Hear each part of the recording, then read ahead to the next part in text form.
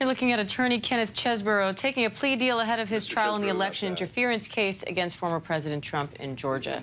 Chesebro, who was set to go on trial in just a matter of days, the plea deal comes just a day after his co-defendant, former Trump attorney Sidney Powell, agreed to plead guilty to 6 misdemeanor counts.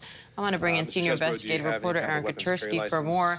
Aaron, what do you make of the timing here? Chesebro pleading guilty a day after Sidney Powell did the same. And as potential jurors were being brought into that courtroom to start filling out questionnaires, because both Chesebro and Powell, as part of their defense tactics, requested an expedited trial.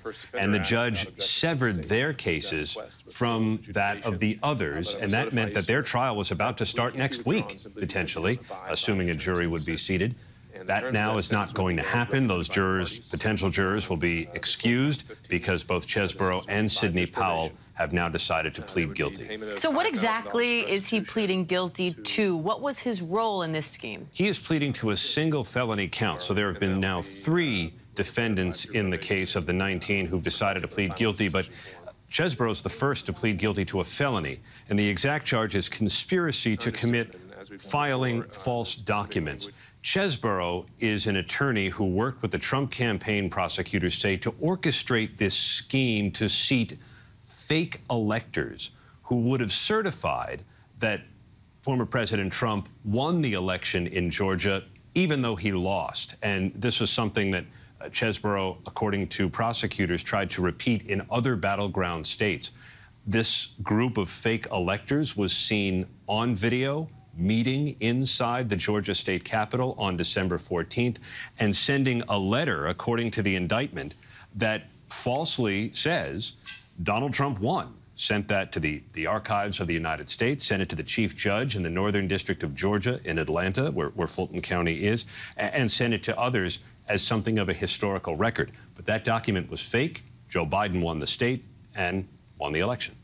What does this mean for the other defendants in this case, including former President Trump? Chesebro is now going to have to testify against Trump and the remaining alleged co-conspirators. And what exactly he will say, we don't know. But as you heard the prosecutor say, he had to give a videotaped proffer, meaning he had to say what he knows. And prosecutors can now put that to use when Trump and the others go to trial. If Chesebro, as alleged, was working with the Trump campaign on this scheme involving fake electors, prosecutors could well have him testify to that. Who were you working with? What did you do? You heard the prosecutor say Chesebro is going to have to turn over some additional text messages that are in his possession. We'll be interested to know who was on the receiving end of those texts. Aaron, could this now drive more defendants to take plea deals in this case? It's certainly possible because Chesebro is charged in this portion of the overall racketeering scheme with, what, 1, 2, 3, with more than a half dozen others involving this fake elector scheme. So you could certainly see instances now where those defendants, knowing Chesebro is cooperating with prosecutors, would themselves want to plead guilty. But no offers that we know of or no deals in the works just yet. All right. Senior investigative reporter Aaron Katersky. Aaron, thank you.